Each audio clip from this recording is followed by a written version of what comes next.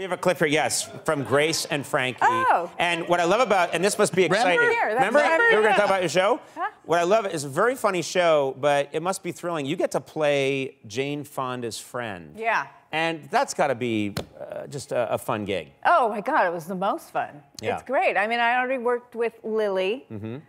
It's Lily Tomlin, Jane Fonda. Jane Fonda, and they're both great. And you know, they were really nice because they messed up their lines. My first scene, I think, to make me feel more comfortable. Right.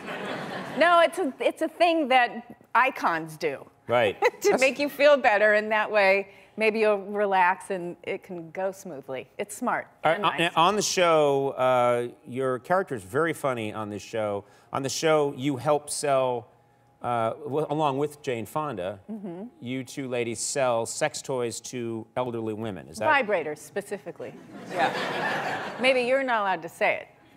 No, I can say vibrator. Oh. Yeah. And it's you just, did. and I'm allowed to say it. It just Okay. makes me very uncomfortable. Right. But that's that's something that happens in real life. That's a real profession. Older women, women that sell sex toys to older women. Oh, okay. Yeah. Okay. Yeah. No, is it? I was asking. Oh, I mean, I think so. Well, maybe you should do a little research on the computer the next time. Yeah. Yeah, it should be. Yeah.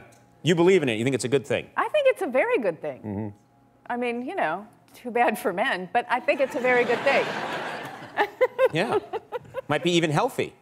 I think it is. I think someone explained to me that it's really healthy for older women. Well, I mean, that it might have to do with lubricating joints. But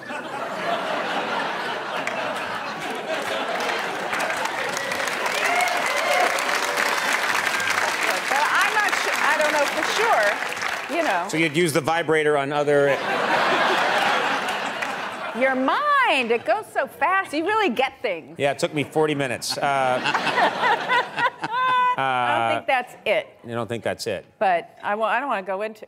Look, if saying vibrator made you uncomfortable, then I think we should just drop it. The rest of this discussion. Because, by the way, I'm not that comfortable either. Yeah. We're not friends for nothing. Yeah, exactly.